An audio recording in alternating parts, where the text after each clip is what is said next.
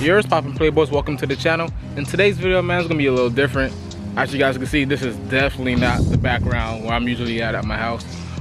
Today's video, man, I'm gonna be teaching you guys how to drive manual.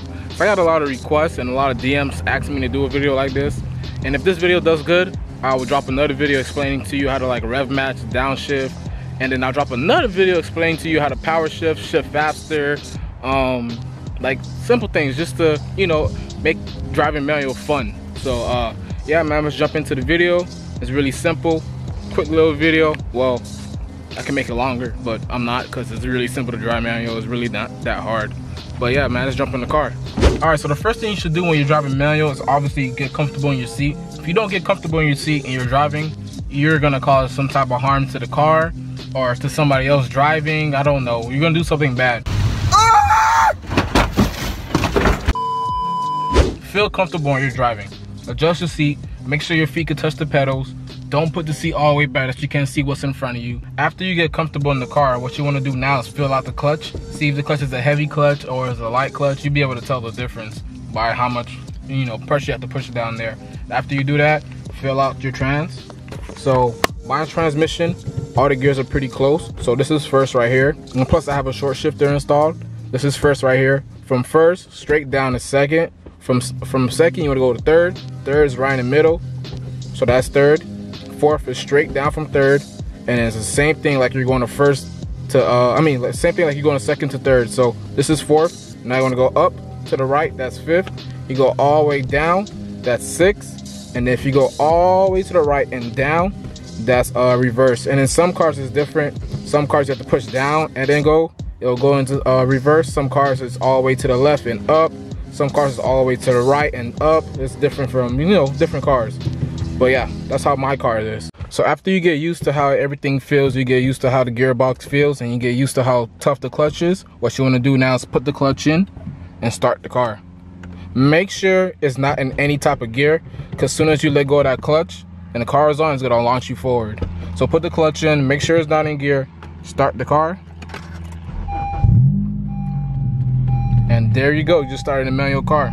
Wow. Also, make sure your e-brake's up when you start in the car, because if it's down and you start the car and you're on like a hill or a slope or something that's, you know, is gonna cause you to roll, you will roll, and that's gonna scare the crap out of you.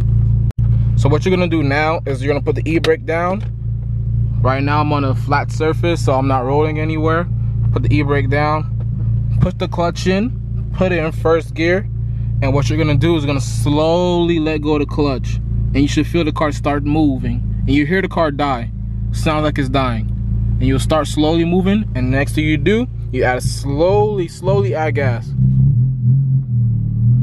and you'll start moving. So first gear is usually the hardest gear to do, and that's because you actually have to get the car moving. Once you get the car moving, it's really simple after that. Really simple. So I'm gonna stop right here and show you guys the outside view.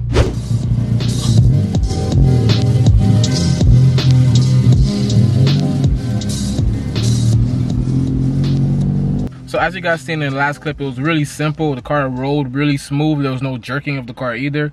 That's because all I did was add slightly gas and let go of the clutch early. Well, not early, but slowly let go of the clutch. A lot of people, what they will do, they'll add gas. They'll like add too much gas and let go of the clutch, and then the car will just or they'll add too much gas, let go of the clutch, and when they're let go of the clutch, they're slowly let go of the gas and the car starts jerking. So to even that out, you just want to make sure it's 50-50 on both sides, and then you should be fine.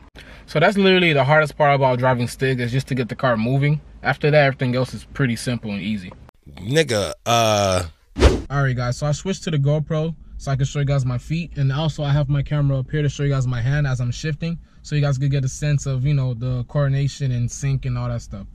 So don't really know how I'm gonna do this, because if I'm gonna be using one hand to record and I'm gonna be using the other hand to shift, what hand I'm gonna be using to steer? Stupid. Alright guys, so I got the foot cam set up, got the other cam right here, the hand cam set up. So yeah, man, let's get started. So first thing you want to do, well, my e-brake's already down. Most of you guys probably gonna have the e-brake up. So what you're gonna do once you get in the car is obviously put the e-brake down. If you're on a hill and stuff, don't put the e-brake down, because then you're gonna start rolling backwards. But put the e-brake down, put the clutch in, make sure you're not in gear, then start the car. So you know you're not in gear when you could go like this. Because when you go in first gear, you can't do that. Second gear, you can't do that. Neutral, you can go crazy with it. So that's how you know you're not in gear. Then once you're not in gear, you can let go of the clutch and you should be fine. You shouldn't be moving, the car shouldn't be jerking, all that. So next thing you want to do next after that is obviously put the clutch in. Put the clutch in, put it in first gear. And when you do that, slowly let go of the clutch and add gas. And as you can see, I'm moving. So as you add gas, you want to go in second gear. So let me get up to speed, so go in second.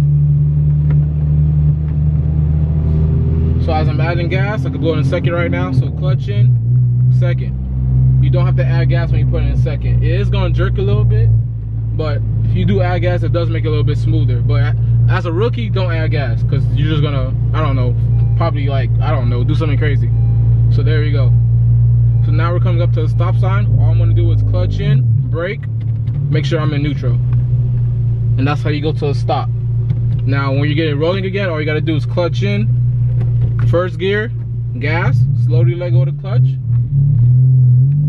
and you're moving again. Simple as that. So now I'm going second again, clutch in, second.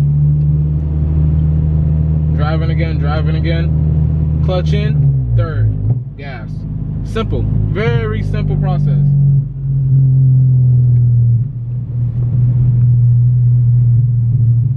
So I'm gonna see if I can get in fourth gear, show you guys how fourth gear is. It's the same thing.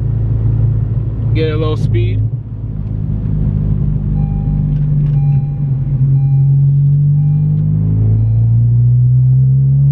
Fourth gear. Simple.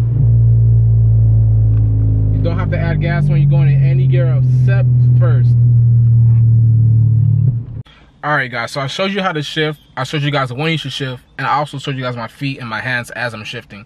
So now I'm gonna talk about how you guys go in reverse, and how reverse and first gear is totally different. So let's jump into it.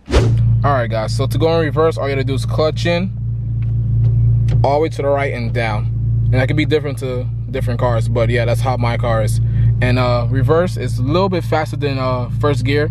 So as you're letting go of the clutch, you should already start moving. And all you have to do is add gas. But in reverse, you move twice as fast as you would if you was in first gear. So you gotta be careful with that, because you don't want to back into somebody's car or just back up too fast and hit something that you're not trying to hit. Alright guys, so that's basically it on how to drive manual. I try to make it simple as I can. Obviously, if you don't have a manual car, you won't be able to drive manual every day. But when you get your own manual car, you'll be able to learn. So yeah, man, it's pretty simple. But obviously you need to practice it. If you don't practice it, you're not gonna get better at it. Alright guys, so this is where I'm gonna end off the video. If you guys enjoyed it, please leave a like, comment, subscribe. Also, if this video gets to 100 likes, I'll drop another video explaining how to rev match and downshift. But that's only if it gets to 100 likes. But yeah, man, this is gonna be it for the video. Follow your boy on Instagram at _GotTheSoda, and your boy is out. Peace.